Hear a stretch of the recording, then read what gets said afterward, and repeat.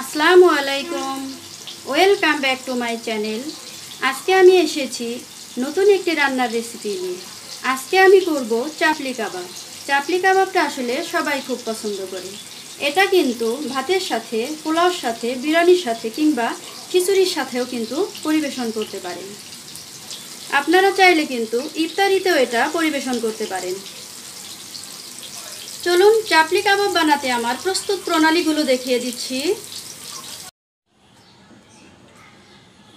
চলুন দেখে আসি চাপলি কাবাব বানাতে আমি কি কি উপকরণ নিয়েছি। উপকরণ হিসেবে এখানে আছে মুরগির কিমা, আপনারা চাইলে কিন্তু গরুর কিমাটাও নিতে পারেন। এখানে 5টি পেঁয়াজ আমি এরকম পেস্ট করে নিয়েছি। বেসন 3 টেবিল চামচ পরিমাণ নিয়েছি। 1 টেবিল চামচ চালের গুঁড়া মচমচে হওয়ার জন্য। মাঝারি সাইজের একটি টমেটো এভাবে কুচি করে নিয়েছি। পুদিনা পাতা, আপনারা চাইলে কিন্তু ধনে পাতাটাও নিতে পারেন। 1 চা চামচ মরিচ গুঁড়া, 1 চা চামচ হলুদ গুঁড়া, জিরার গুঁড়া 1/2 চা চামচ, গরম মশলার গুঁড়া 1/2 চা চামচ, পরিমাণ মতো লবণ। সবগুলো উপকরণ আমি এখন একসাথে মিশিয়ে নিচ্ছি।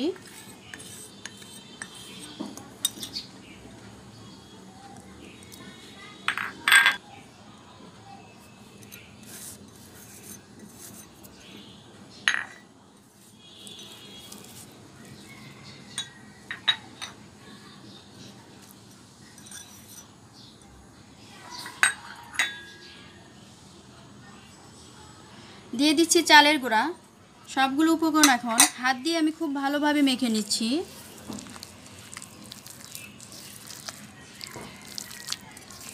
এভাবে খুব ভালো করে মেখে নিতে হবে।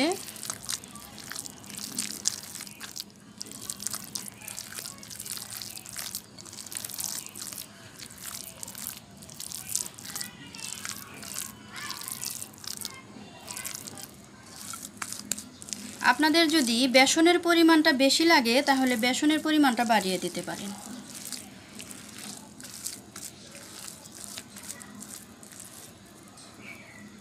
দেখুন উপকরণগুলো মাখানোর পরে কিন্তু এরকম হবে, একদম ঘনও হয়নি আবার একদম পাতলাও হয়নি, এরকম হবে।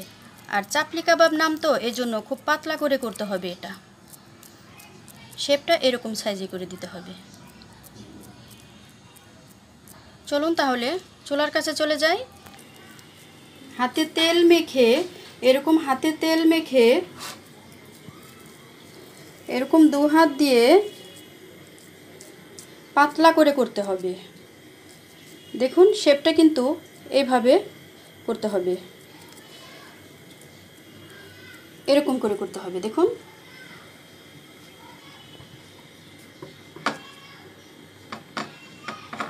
এখন আমি 2টা করে বানাবো আর ফ্রাই প্যানে দিয়ে দিব।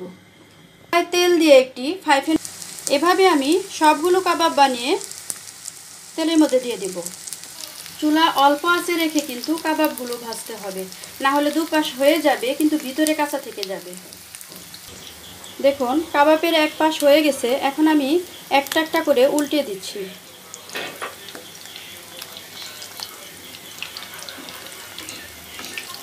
উল্টে দেওয়ার সময় এভাবে খুব সাবধানে দিতে হবে যেন ভেঙে না যায়। এভাবে সবগুলো আমি উল্টে নেব। কাবাব ভাজা হয়ে গেছে, এখন আমি একটা একটা করে একটা প্লেটের মধ্যে তুলে নিচ্ছি।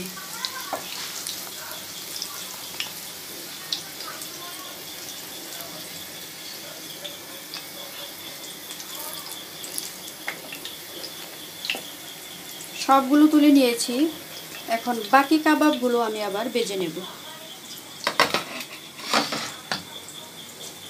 দেখুন চাপলি কাবাব বানানো হয়ে গেছে। দেখতে কতটা সুন্দর লাগছে, দেখতে যতটা সুন্দর লাগছে খেতে কিন্তু ততটাই ভালো লাগবে। কি সুন্দর ফ্লেভার বের হয়েছে। আমার পুরো ভিডিওটি দেখার জন্য সবাইকে ধন্যবাদ। আমার ভিডিওটি যদি ভালো লেগে থাকে তাহলে আমাকে লাইক কমেন্ট করে জানিয়ে দেবেন।